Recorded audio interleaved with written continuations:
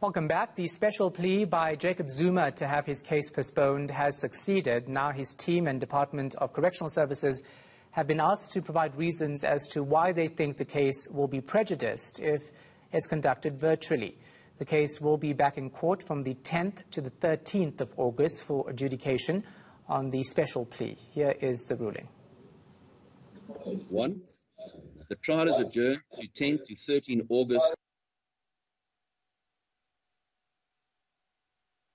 2021 for the adjudication of the issues raised in the special plea in terms of Section 106(1)(h) of the Criminal Procedure Act 51 of 1977. 2. The ruling in respect of the relief claimed in paragraph 1 of the notice of application dated 17 July 2021 is adjourned to 10 August 2021. 3. The directive of 15 July 2021 that the hearing of the special plea will proceed by way of a virtual hearing shall continue to apply unless revoked or revised as provided below. 4.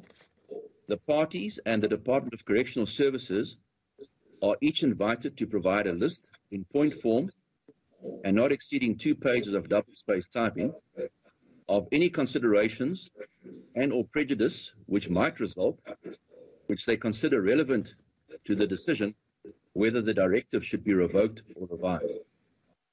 5.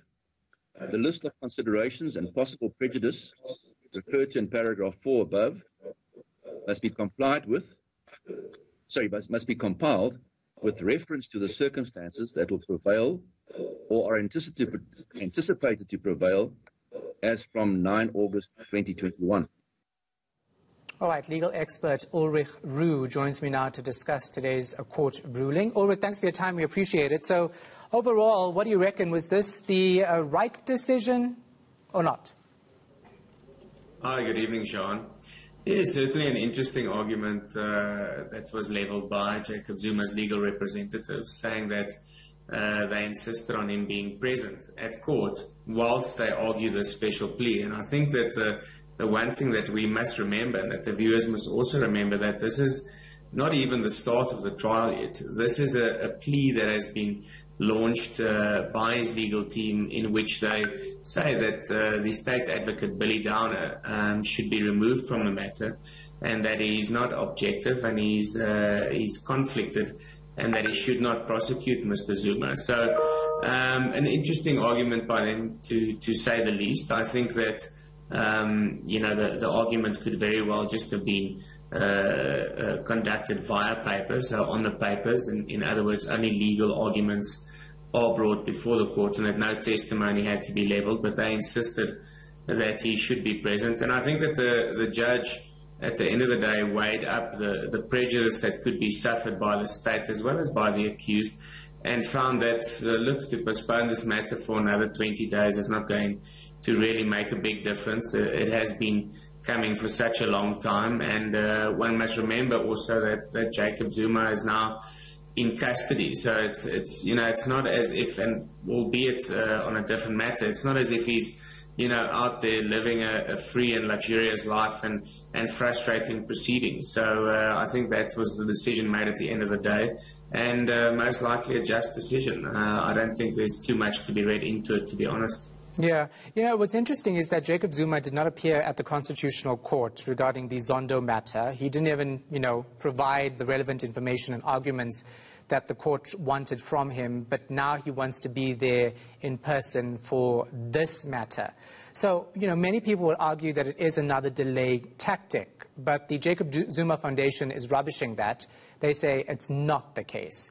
So let's talk about, oral evidence in person via virtual. Is there any way that virtual is not as effective as oral evidence? I think in a criminal matter, yes, I do think so. We have, since the global pandemic hit the world, we have been conducting civil trials online,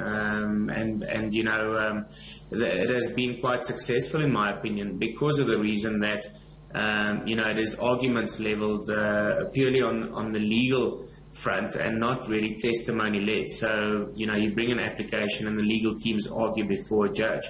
In a criminal matter, it is different because testimony is led by a witness, and that testimony is tested by the opposing side by a cross-examination to determine whether a witness is indeed telling the truth or whether they are being dishonest with the court.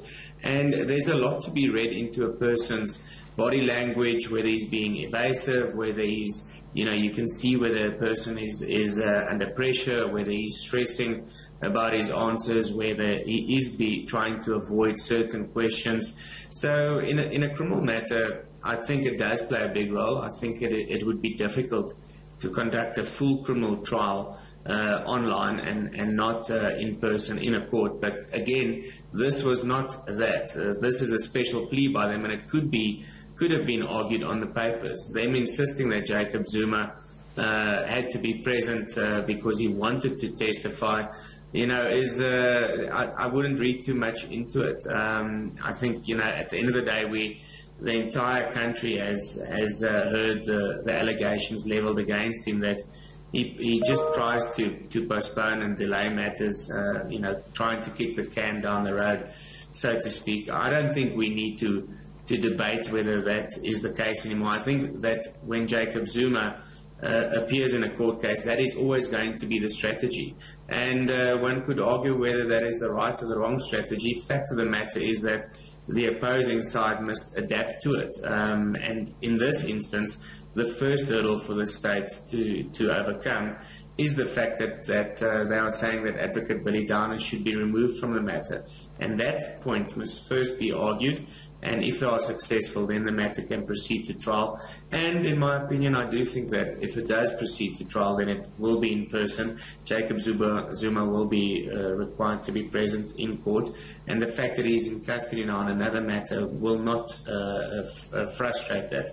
The Department of Correctional Services will be able to bring him to the corruption or the fraud trial in Pietermaritzburg in order for him to stand trial there. So I think all in all, again, I've said this now, but I don't think we should read too much into it. I think that on the 10th of August, the decision will be made, whether the special plea should be argued online or not. He's now asked, the judge has asked for submissions to be made by the Department of Correctional Services as well as by the parties, to either persuade him or dissuade him as to whether the matter should be proceeding online or not.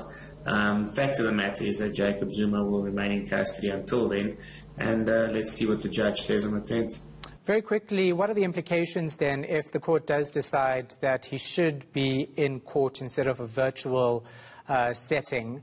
Does that have any implications for other cases that have been heard virtually where someone could come back and say, but we didn't have a fair trial because it wasn't in person?